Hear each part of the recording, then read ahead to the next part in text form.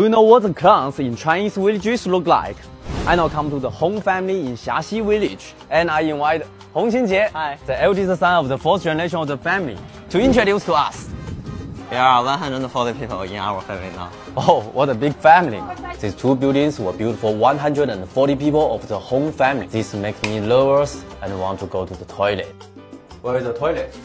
Oh there.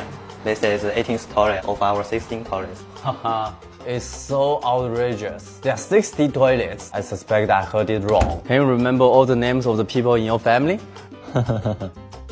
This building has 11 floors. Now we are going to visit the roof of the house. This is my uncle's factory. Oh, what a big factory. Can I make a video about it? Sure. I don't have any income from taking videos. I just hope you can give me likes and follow me to support me. How much did you spend on these two buildings? $8 million. Wow. Standing on the rooftop, you can see their entire village. It's so beautiful. Why did you build such big house? This is custom here. Look at that one and that one. They built such tall buildings so that when the Chinese New Year arrives, the family can be reunited here. In normal times, there are only a few people living here. This is our sauna. Whoa.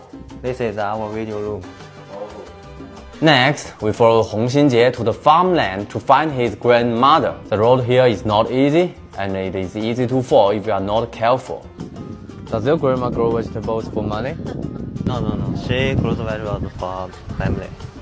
Her grandmother thinks that the vegetables she grows are greener and healthier, and many of the vegetables that the Hong family eats are grown by her. She often wakes up at 4 a.m. to walk, and she said the farmland scenery at 4 a.m. is no worse than Los Angeles. She was a fan of coffee. Follow me. The next video I will show you their family business.